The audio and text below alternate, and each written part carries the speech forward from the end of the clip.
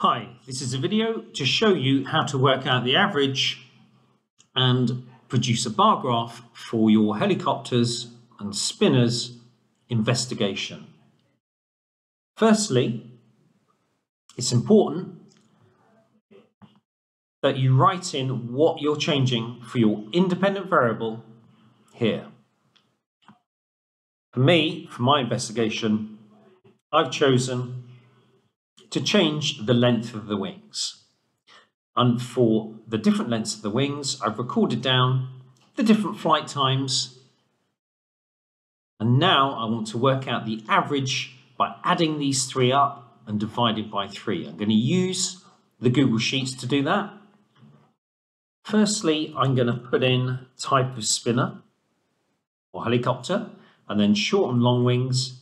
When I've done that, I'm going to highlight Control C or right click and copy, open up a new spreadsheet by typing in sheets.new.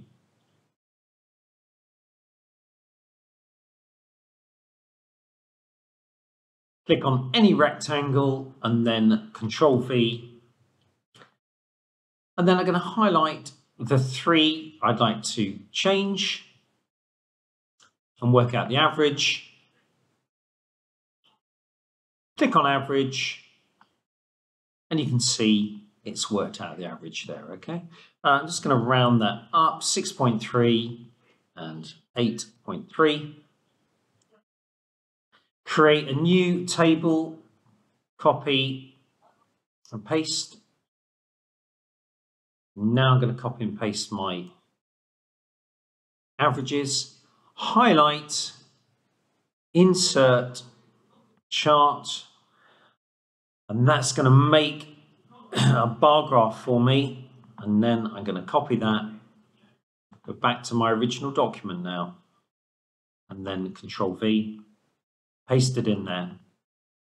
And I can see from my results here that the spinner with the longer wings was flying in the air the longest.